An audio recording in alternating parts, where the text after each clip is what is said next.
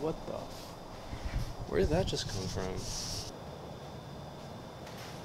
Putting them all together in a pool for them to get listed. Once they're listed on there, then the fish can bite. Once the fish bite, then we... And pots.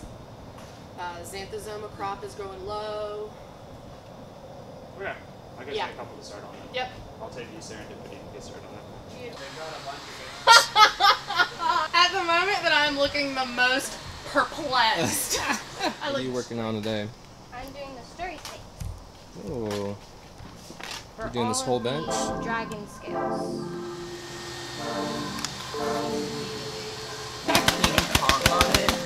You gonna mess with the mafia? What did you say about my grandmother's lasagna, huh?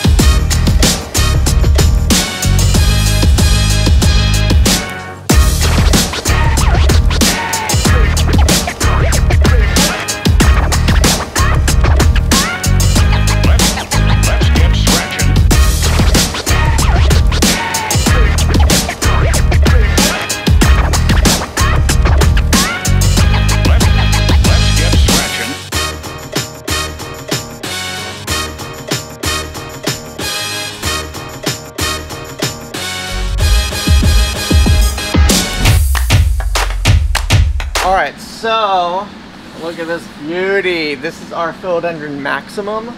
These leaves are only about half the size that they actually can reach to. But so, our maximum down in here is floriferous. And I mean, wow, they are just packed with inflorescences waiting to burst. So we have 1, 2, 3, 4 that are really close. You can see they've swollen probably another couple days. And then they'll open. So I'll be here and try to either cross-pollinate it or at least collect the pollen so we could use in a later cross. But I mean, you can also see how they're packed in here. 1, 2, there's probably 2 more in that cluster waiting to burst and open and form.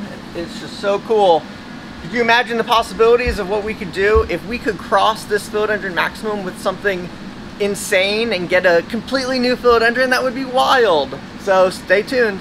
Alright, so update. This is the philodendron radiatum inflorescence that I had removed the outside of the spathe and I had attempted a cross-pollination.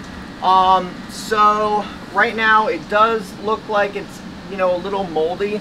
That's natural. The greenhouse is a very humid environment.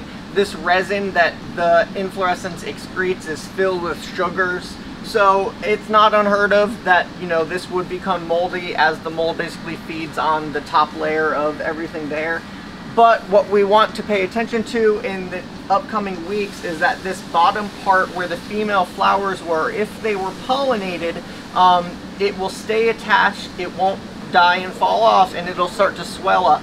So it's been, what, 7, maybe 9 days since we did this. So I am pretty hopeful that it took, because in 9 days, typically you would expect that if the inflorescence hadn't been successfully pollinated, it would have fallen off already.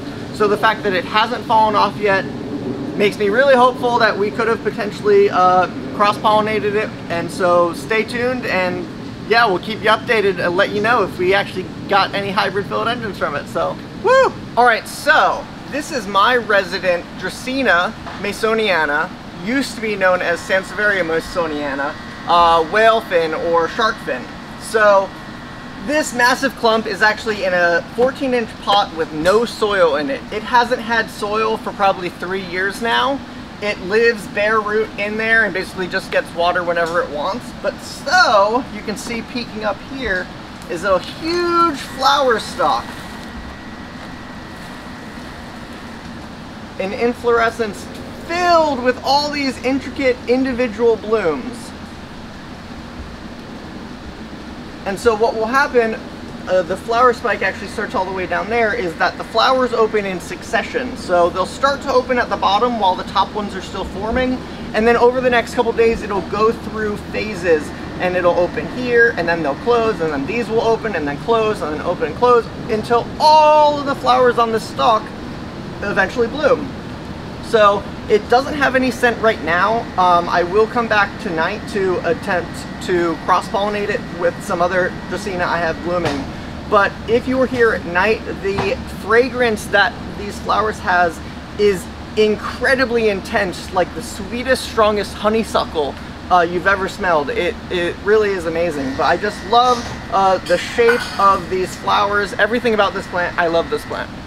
Okay, so if you can see in front of me, there are a lot of flower spikes coming from these Dracaena, which were formerly classified as Sansevieria.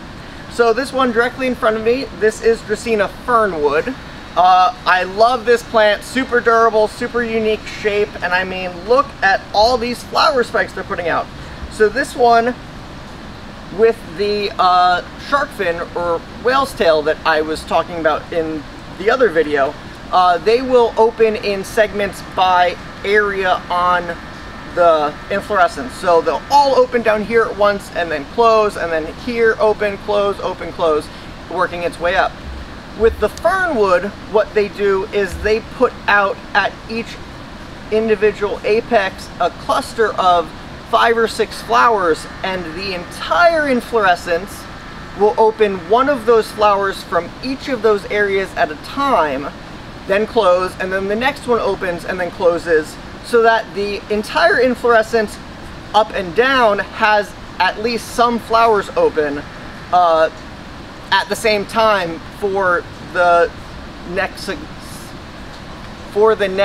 successive nights. So a really interesting mechanism. I don't know why different Dracaenas would function this way with their flowers. I'm sure it has something to do with their pollinators. But it's pretty cool to see the differences there. And so this is the inflorescence that has yet to open any of them. They're still developing. So then this is also a fernwood here, but then we have an inflorescence on a, this guy was a Sansevieria cylindrica, which is now a Dracaena angolensis. So we have flowers here that are spent. It looks like they probably opened and they were fresh yesterday. And so now they're done and there are new ones forming. As well as we have another fernwood here. And then I have all different blooms starting. There's a bloom down here. This is Whitney, Dracaena Whitney. So it's really exciting that you've probably seen videos in the past of me attempting pollination, cross-pollination, hybridization with philodendrons or anthuriums, but I do not care. Give me any plant and I will breed it. So we're gonna take and we're gonna try and do some cool Dracaena hybrids. So stay tuned and we'll keep you updated because really exciting. I'll be back here tonight and I'll bathe in the fragrance of this honeydew scent. That front room? Yeah. No, like he didn't even notice. Could summarize your time here in 2 words. Courtney, I'm talking to you. Courtney, don't ignore me. Success. And success. That's all it is. I like that. Here, you guys can go right ahead. Courtney, You're still in I line, need but... you to give me Zach, some no words of paparazzi. wisdom, please, Paparazzi, please. This is gonna sell I'm for... having a little problem. Got the shirt from Goodwill a couple days ago. Yeah. I smell like an old lady right now. So, Yeah. Gertrude. I think after it's like in my head, she could just be, you know, somewhere else. Steve. Alright, hold on. Why'd you do that to him?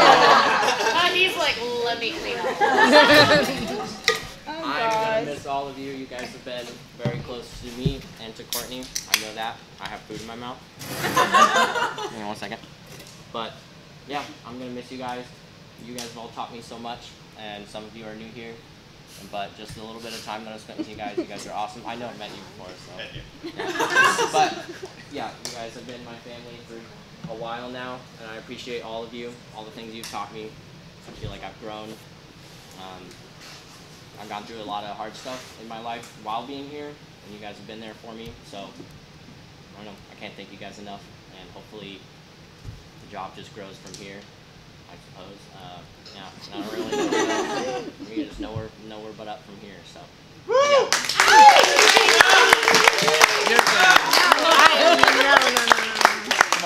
I won't. No. You do look a little bit taller. You have grown. Yeah. I have grown. Yeah. Oh, I'm definitely gonna take some.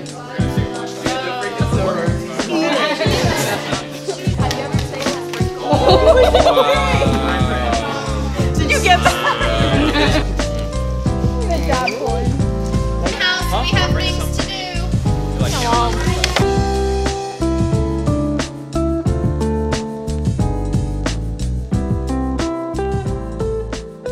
Thank you everybody for watching this week's vlog. Remember to go to GabrielaPlants.com and we have thousands of plants ready for you, shipped to you from our greenhouse to your house. And don't forget to subscribe!